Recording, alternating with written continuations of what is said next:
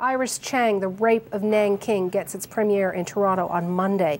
And the actress who plays Iris is Olivia Cheng. She is with me now in studio. Olivia, you watch some of those images. They're horrific. But I still don't understand really what happened. Can you help me to do that?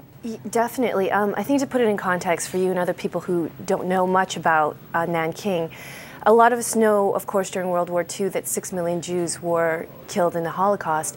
But a lot of people don't know that about an estimated 18 to 30 million Chinese were also killed during the same period in World War II by the Japanese Imperial Army.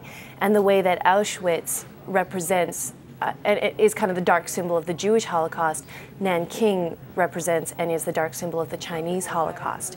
And Nanking itself, what happened was 300,000 citizens were systematically raped, tortured, and executed over an 8-week period.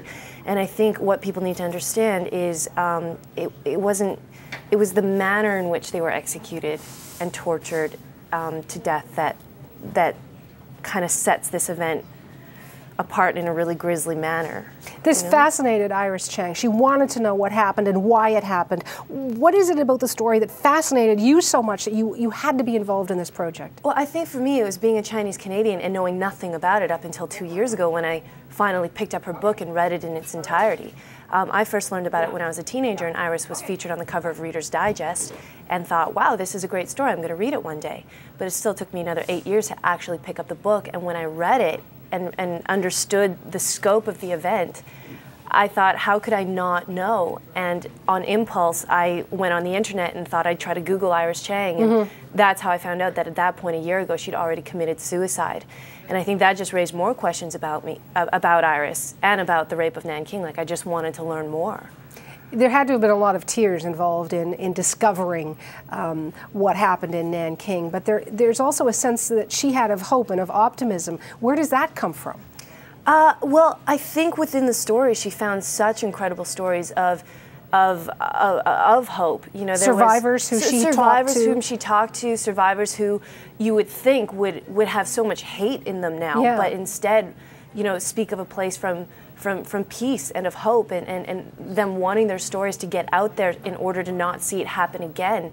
And I think in meeting them, she had a personal crusade to carry out. And also, I mean, within the story of Nanking, she found incredible stories of foreign missionaries, a group of about 20 of them, who faced off against 50,000 Japanese soldiers to create an international safety zone to effectively save the remaining half of the Nanking population. They saved about 250,000 people alone, 20 of them. They weren't soldiers, they were missionaries and foreigners who decided to stay in Nanking and help people. You know, so there were just so many incredible stories in this that she really did want the message of hope to get out to the world. As you played the role, and you know, we all tend to think that people who are acting are just doing that, they're acting. But I want to know from you if there was a personal involvement, you know, that made you give it your best shot because you cared about it so much. Yeah, I mean, because I was so personally fascinated with Iris Cheng, and decided to go out on my own to research Iris Cheng even before knowing about this project, even before getting involved with this film.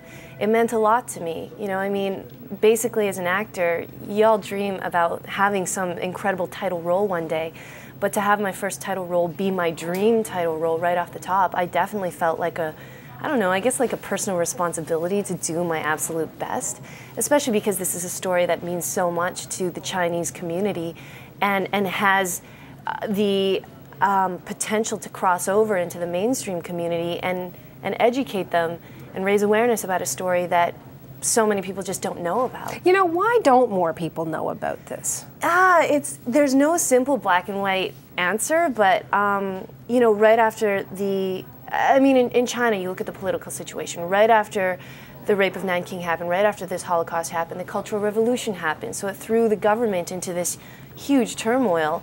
And it kind of things were forgotten. And I mean, I think what's amazing to me is that the Rape of Nanking was front page news at the time in the Western world. It was the front page of the New York Times, the Chicago Tribune, Life magazine ran stories and pictorials about it, and yet it was completely forgotten in the Western world because then the Cold War happened, and now the United States was willing to kind of look past what Japan did in World War II because now they needed an ally against the communists.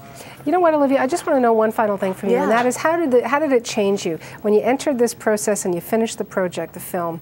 How did it change your cultural identity, if you will? I learned so much about my cultural identity in ways I wouldn't even imagine. Like, it was through this film I got to go back to China for the first time, and to see the social and economic conditions of a lot of the people who live there, to see the poverty that they come from, really made me understand how my grandparents' behaviors have been shaped and how that has been passed on to my parents, and how it really, honestly, really made me understand that I've been born with $1 million in my mouth to be born in Canada.